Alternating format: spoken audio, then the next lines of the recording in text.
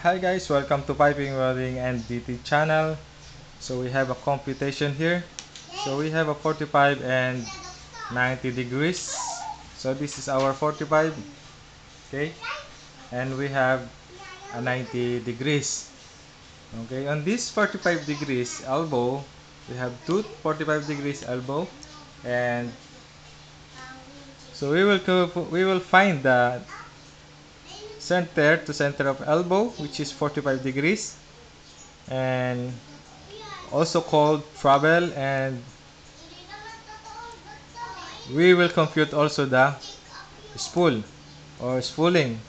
So this is our spool. So we have a joint 1 2 3 4. Okay, so this is our spool, and we have a given of elevation to elevation.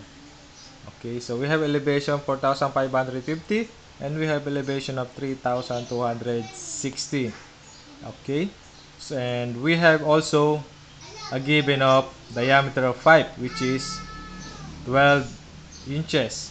So 12, our diameter of pipe is 12 inches. So how we will compute this center to center of elbow and spool? With the same procedure for this 90 degrees elbow, but they have a different computation. Okay, what I mean is you you can minus it this elevation both, and but they have a different computation. The difference from this 45, we will use it the constant 45 degrees 1.414. Okay, now let's start for this 45 degrees. Okay, so we will minus it first this uh, 4,550 and 3,260 using this calculator. Okay, so for 4,550 minus 2 3,260. Okay, well, this is the answer, but this is not the final answer for the travel for the center of elbow, which is we will find this one.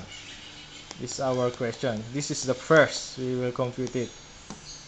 In the procedure, minus of elevation by elevation. Okay, so this is our answer 1290, and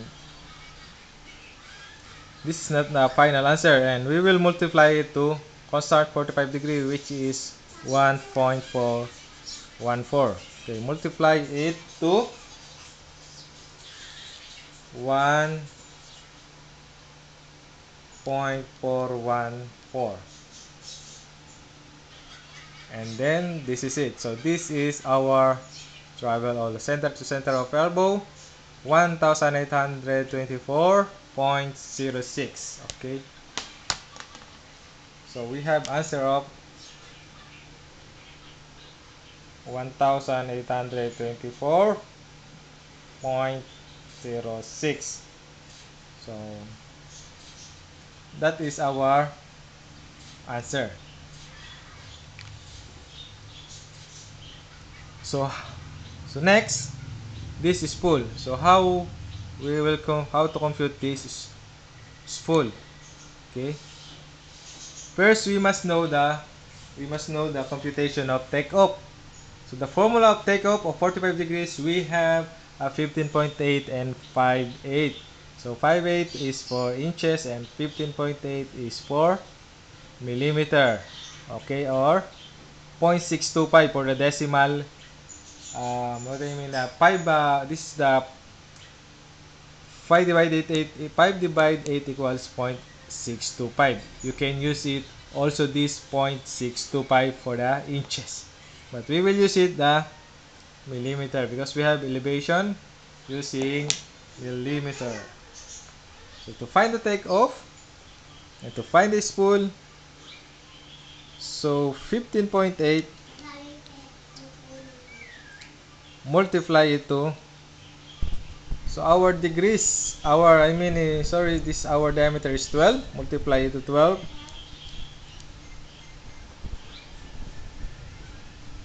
So this is our answer.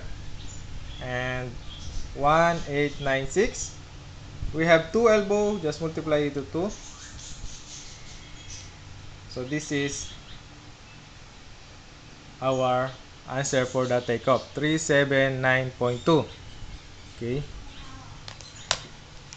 37. So this is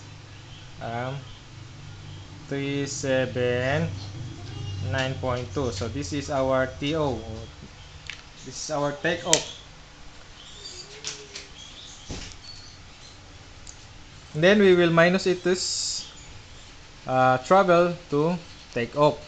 Okay, so 1824.06 minus it to take off of 379.2.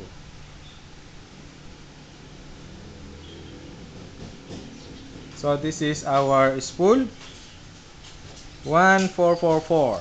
So this is our answer here for the spool.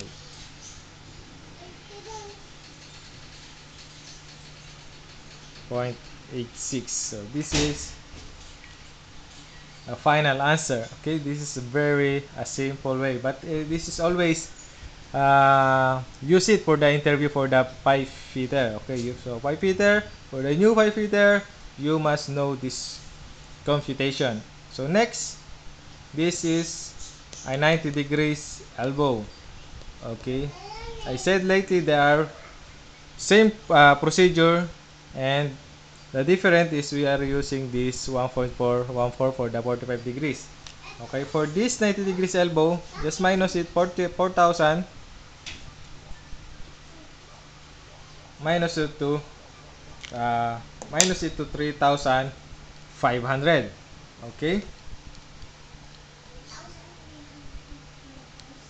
so 4,000 minus it to 3,500. So we have 500. So this is the final answer for the travel. So this is the final answer, 500. Okay, this is already answer 500. We are not using computation 1.4 because we have using 90 degrees elbow. Okay, and then to find not here, from here, this is our center to center of elbow.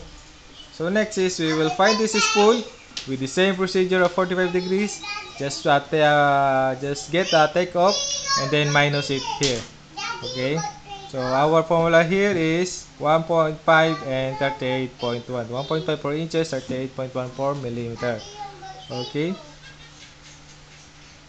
and then after get the takeoff, minus it here, and this is our answer for the spool. Okay guys, and this is my video, and thanks for watching guys. I hope you have learned regarding this computation for the pipe fitter, and don't forget to subscribe. Just comment here if you have a comment for my video. Just leave it a comment, and have a nice day guys. Bye bye, see you next time.